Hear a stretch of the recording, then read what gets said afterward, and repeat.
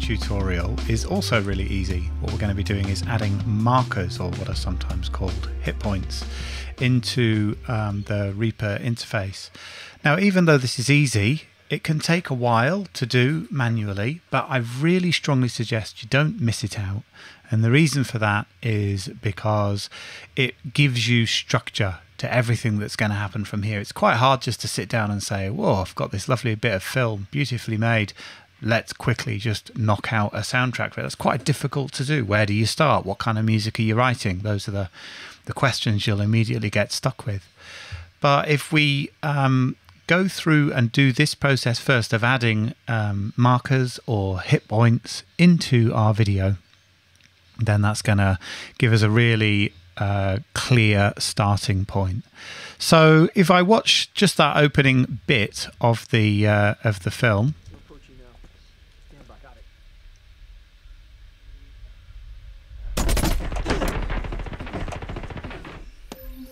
verified.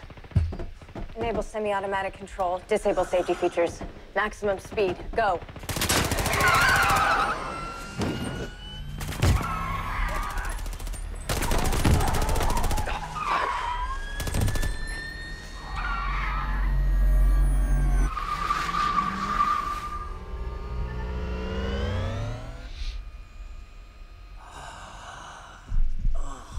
What's happening to him? Okay, so that's just the first, 35 seconds or so of it, but I can already see 3 key points of action there, and I've not just watched this once, I've watched this a few times already, but I can already see at this point 3 places where I want the music to change to affect what's happening. Now, sometimes the music underscores the action, and the action makes us, feel excited, worried, sad, whatever. Other times we really need the music to help us get that feel, to bring it up. And so those are the kind of moments that I'm looking for in the soundtrack. Where do I want the music to match the action, or even make the action even more impactful than it would otherwise be? So the first one is when you get the gunfire. Nothing's really happening. It's quite a shock, comes out of nowhere. We've got a guy tapping on a tablet and then bang. So let's just watch that again. Yeah, in fact, he actually jumps. So that's good, because that's the effect we want. We want to feel sympathetic with the sudden jumping. So if I zoom in there, I'm going to get my mouse pointer to, exactly where that sound starts. Seem to be suddenly having a problem. There we go. All right, so that's where the big loud gunfire starts. And so what I want is a marker at that point so I can score to that point. So to put that in, I press Shift and M. You can just press M to add a marker, but Shift and M also prompts you for a name at the same time. And these are very useful because when we're scoring, we can jump around between the different markers by their name. So I'm going to call this Gunfire. I might even call it Gunfire 1, because I know that there's some other points where I might want to score to Gunfire, or where Gunfire happens again, just in case I need to remember the difference. And that's it. Just press return, and you can see that that's been added here at the top of the screen. Okay, so the next point that I felt that I needed something was when she gives the instruction, go. Verified. Enable semi-automatic control. Disable safety features. Maximum speed. Go. So the reason, so it's go is sort of the moment of excitement there. I watched this a few times, thinking again about where does the music need to change, or where does it need to respond to the action.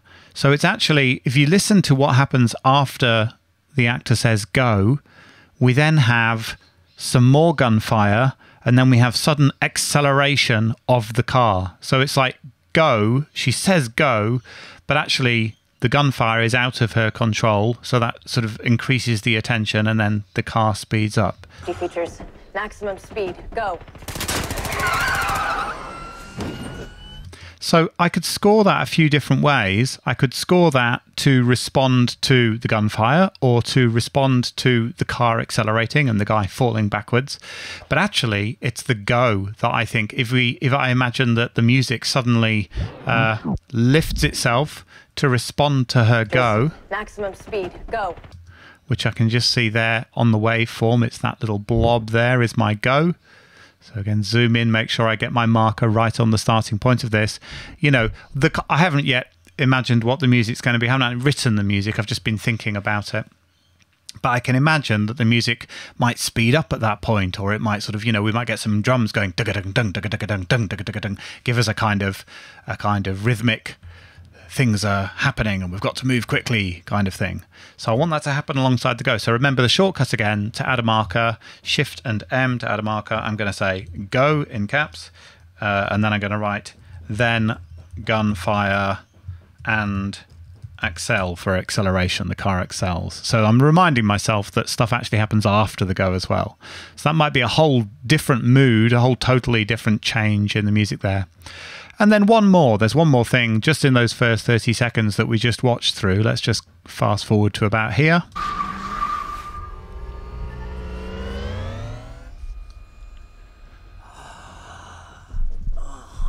What's happening to him?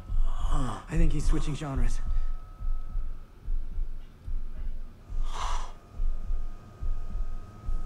So I watched the first 2 seasons of Westworld religiously, and I'm very embarrassed to say that I'm spoiling this series for myself because I haven't finished it yet.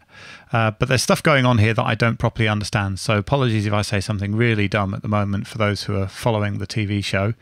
But if we watch at the point when he starts changing genres, the camera angle loses some of its color, sort of goes a bit black and white or a bit washed out, and also it goes a bit blurry.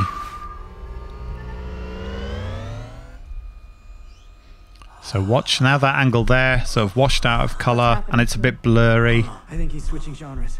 Okay, so there's a mood change. Let's imagine that, you know, 15 seconds ago we went into fast racing, and this might still have a fast racing undercurrent, but the second that we actually start seeing him looking like that, whoops, not what I was trying to do. The second we start seeing him looking like that, I think we're going to need to have some kind of musical switch that says, ooh, something weird's going on here with this guy. So anyway, I'm not quite sure how I'm going to score that yet, but I'm going to write genre change, and that will just remind me what's happening in the action.